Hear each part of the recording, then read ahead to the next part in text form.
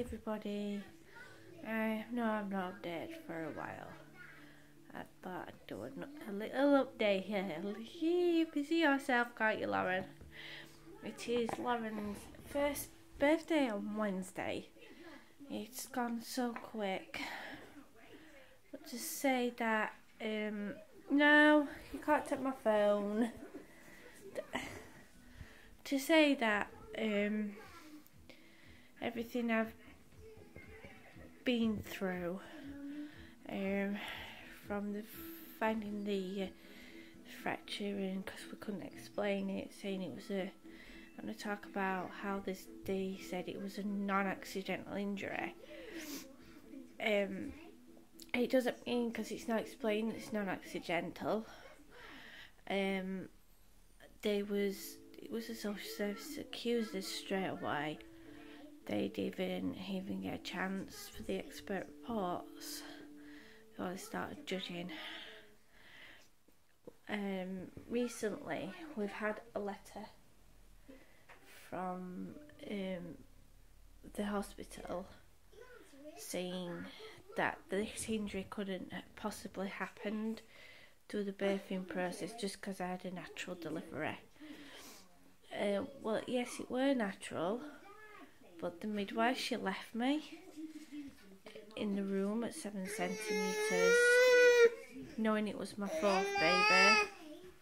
What? What? Knowing it was my fourth baby, and she walks out the room, like I've said in my labour and delivery story. She walked out the room, and next thing I knew, I said I want to push the tail down to go and press the buzzer, and he presses the buzzer, and no medical professionals came. He walks to the bottom of the bed, and he goes, "Whoa!" And I'm like, "What's the matter? What's up?" He went, "Her head's out." I went, "What?" Her head's out and cords around her neck. I went, "Go and get someone quick." And then two midwives come in, and she put in my birth notes that that she was in the room when her head was born. She put get engulfed when head was born, and she wasn't there. She's just covered her back. It's like they're saying this injury of a female, it doesn't occur at birth, but why is it all with a natural birth? Why is it all over the internet that it can happen with no complications? It's rare, but it happens. Well, I'm going to talk about the social services, how they treated us. We had to be supervised for 4.5 months by my parents. My mum actually was staying with me, and my dad took over when my mum had to go out, or my sister took over. It was awful. Everywhere I went with the children, my mum had to go with the children. No, Lauren, you can't have my phone. No. So wherever we went with the children, my mum had to go. It was awful for her. Like she said the other day, seeing me breaking my heart out, saying I've not hurt my baby, it killed her, and there was nothing she could do. I just wanted them to leave us alone, and she was on all four of them were on the child protection register. The 3 younger ones had an interim care order, where the social worker would just come out whenever she wanted, because they were all under child protection. I couldn't name any of the children involved. I couldn't tell anyone outside, like the papers or anything like that. I won't put this in the paper anyway. Yeah. It's a phone. What's this? Your phone. I wouldn't put anything like that in the paper. I'm taking, because there'll probably be there could be another court case for Lauren, about Lauren's injury. I've put a complaint into the hospital. They've responded back. They've told quite a few lies, saying that none of the family raised concerns, which we did, because they've looked through my birth notes rather than questioning the staff, if you get my drift.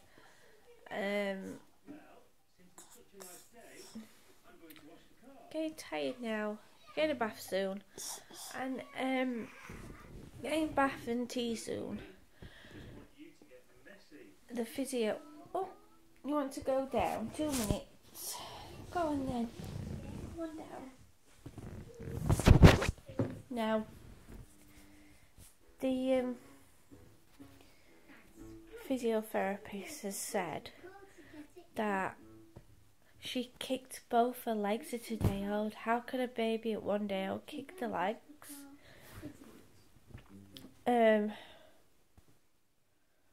There's no mention of the midwife or the doctor in the delivery suite. No, there's no mention of them being questioned. They've even asked the orthopaedic surgeon, because one of the questions were how would it have got treated if it were picked up from the day she was born, and they said she would have had to be in a Pavlik harness with a bandage around it, and it would mean that we would have had to be very careful with Lauren. But when the injury was found, she was 16 days old and it was healing. I think in my next video I will show you the fracture. I've got a copy of it. My makeup's coming off because I've had it on all day. Yeah, it's coming off. It's my eyeshadow that's coming off. Yeah, I've had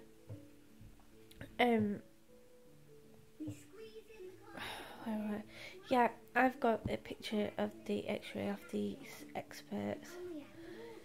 And I say in the hospital is denying everything, saying what am I complaining about.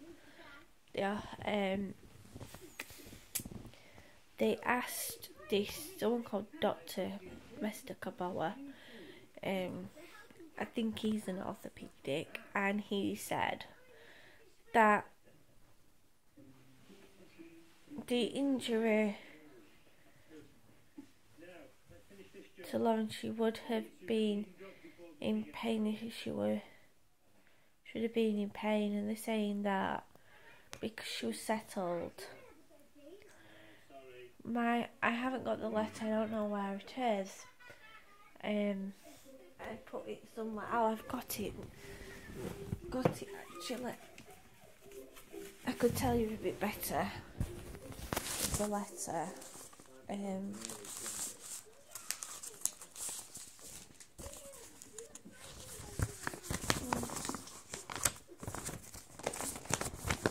That's just.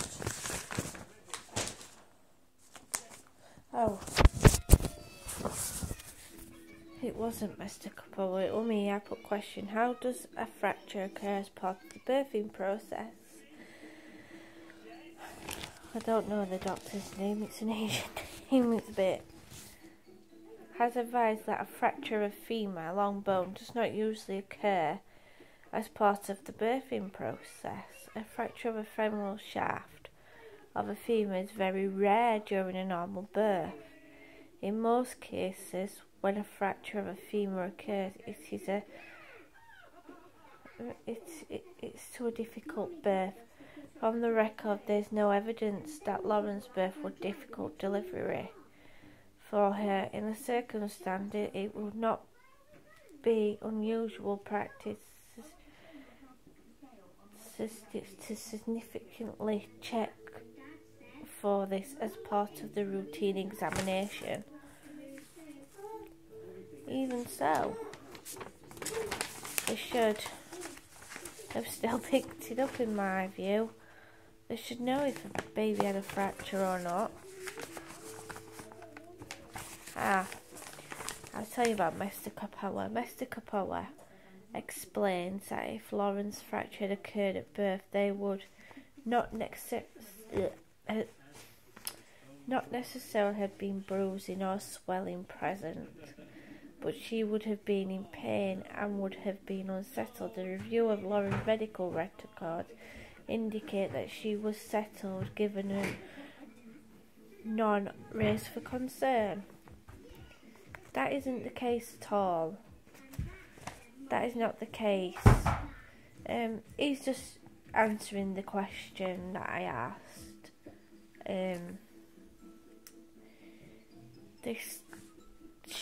When he's saying, because it's in a record, medical records, that she was settled, it only happens when you move the baby or change the nappies of the baby, and that's what happened with Lauren. It's because she got these talipes, and they said she got talipes on my 20-week scan, and they said that's what was causing the pain, so we accepted the word. The medical professionals, well, they're not going to admit that, are they?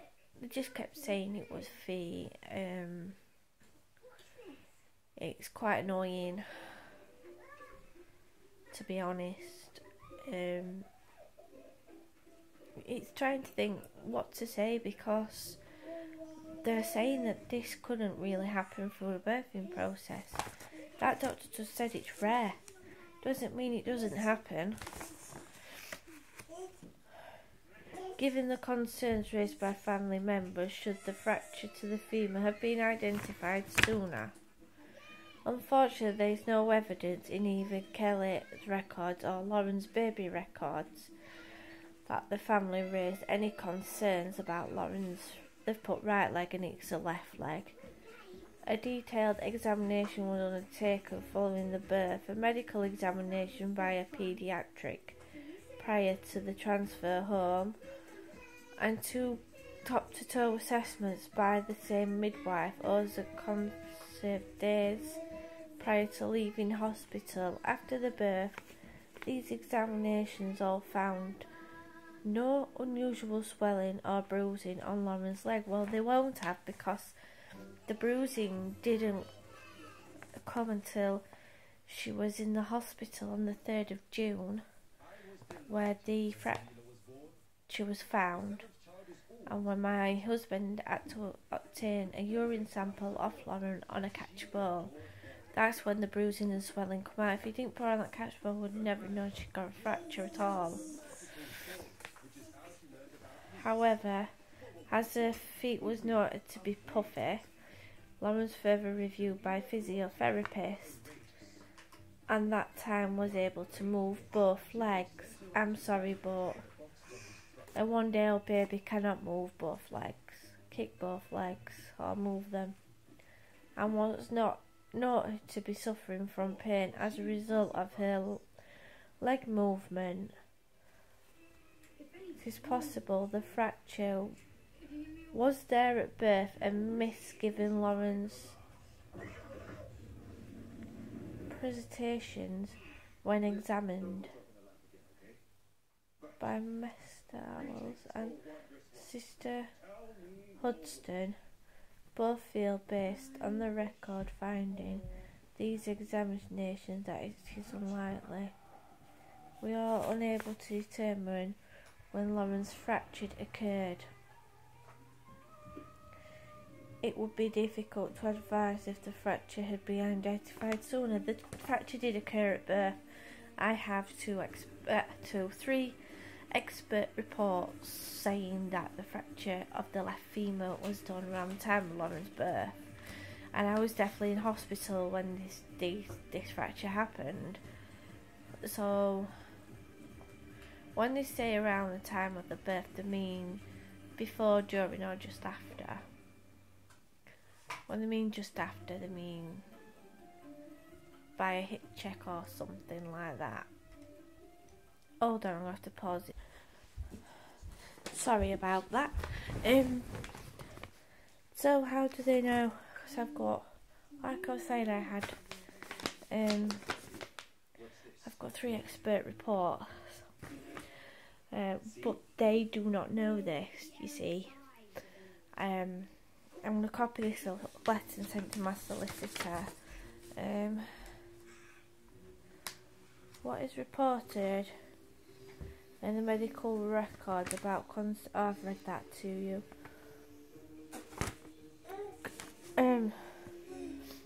They tried to blame the community midwife, which my community I could expect my community midwife to notice anything. If we couldn't notice anything, and if the health professionals couldn't notice anything, that's what I like to know.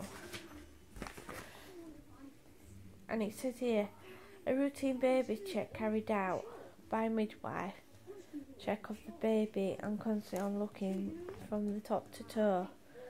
She didn't do this. Midwife didn't do that. They're covering up. Should the community midwife had identified the fracture? I am unable to respond to this, as it is unclear as when the fracture was sustained. They're saying it's unclear when the fracture was sustained. It was sustained through the birthing process, like the expert said. They was in agreement that it was done through the birthing process. This is my argument with them.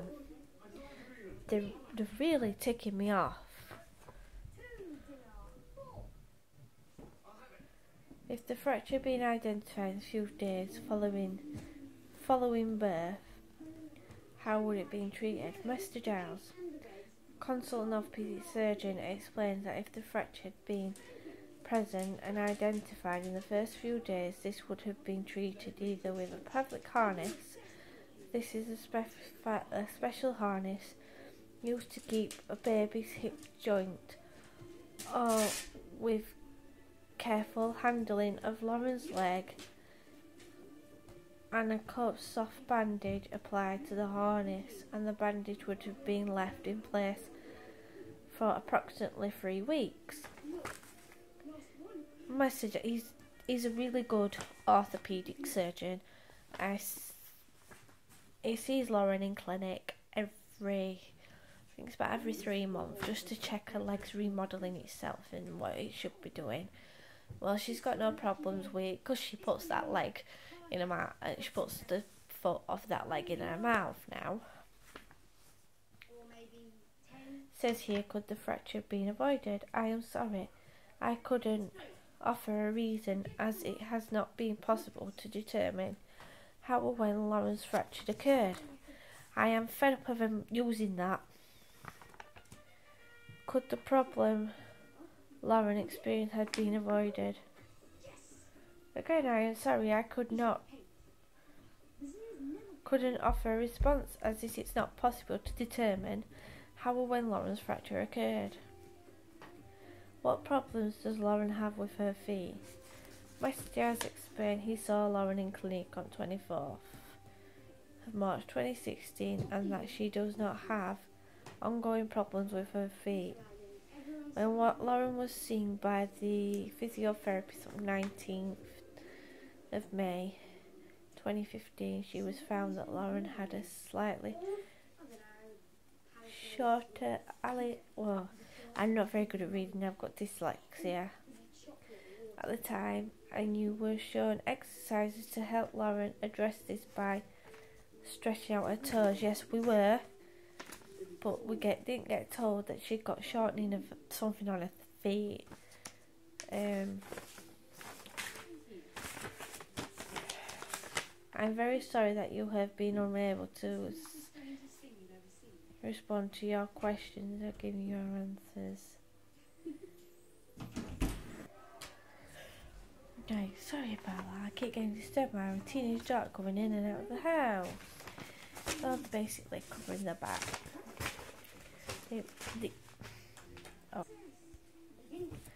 The fracture happened in their care, and they're the ones that rang social services for an unexplained injury, and they classed it as a non-accidental injury. Well, they was wrong. I would never have hurt her on purpose, and if I had had an accident, she would have been in A&E. I took her straight up. I fell with Rosie when she was a baby. When Rosie was a baby, I was learning to drive. I didn't drive, and I got in a taxi, and the taxi driver moved the buggy, and I tripped over it and fell with Rosie, and all I could think was ahead,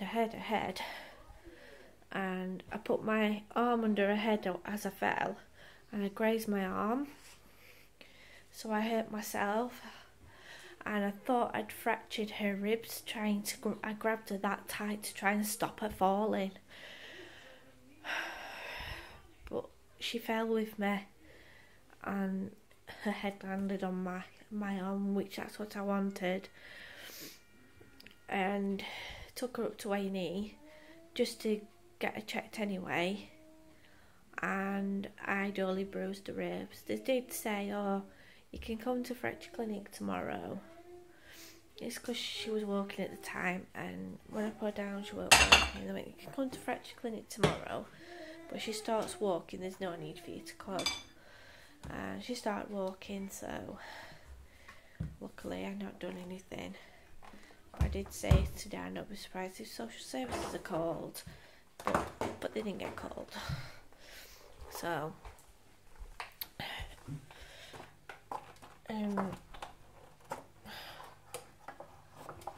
I'm putting the iron back. Got one of those ironing board and iron stand things.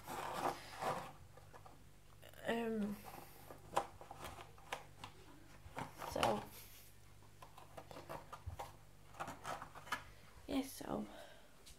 social services, they use this paragraph of, what is it? Physical and emotional harm, and physical and emotional neglect, and physical and emotional abuse. It is an awful paragraph to use, especially when you're innocent. And they brought the other children into it, and it really supposed to have been a single case. So all the children had an interim care order. Leonie had a supervision order because she was older. They supervised her from a distance. But for them to be all under child protection for an injury that I didn't cause, it was beyond. I can't explain it. Sometimes I feel like I'm still back there, especially with the letter from the hospital. They're not admitting it. It's like they had their investigation, now I want mine. We had to send a letter to see what we get back, to see if we've got a case. It's looking like we may have a case. We don't know till we give the solicitor the copy of the letter, and then we'll know more. But it's coming up to Lauren's first birthday on Wednesday the 18th. Can't believe it's been a year. Even though I've not really had much time with Lauren, if you get me, from the first 4.5 months of her life. Being supervised for 4.5 months from the day she was 16 days of age. Everything just changed. Yeah, I keep getting disturbed on these videos. It's driving me bonkers. So if it's all paused, that's why. So from the day of seeing 16 days, everything changed.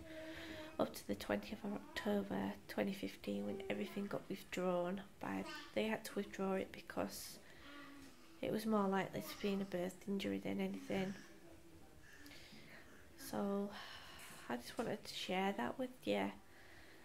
I know I've already done a video on it, of what I've been through and everything, but now I'm more clear-headed. Now it's all over with. I'm sharing it with you. And hope to God, I'm going to tell you now, if you've had a baby, every time you change its nappy or pick the baby up, he or she cries, or she makes this funny noise, this noise, you try and get help and tell them that the baby's in pain. Don't say, oh, it's because of her feet, or it's normal. Just fight with it. I also told a midwife that one of her legs were fatter than the other one, and I got told it were normal. So, yeah. I think that's all. And I'll do another video on Lauren's update. I'll do that later tonight, if I've got a minute, or it might be tomorrow if not tonight. Okay then, bye.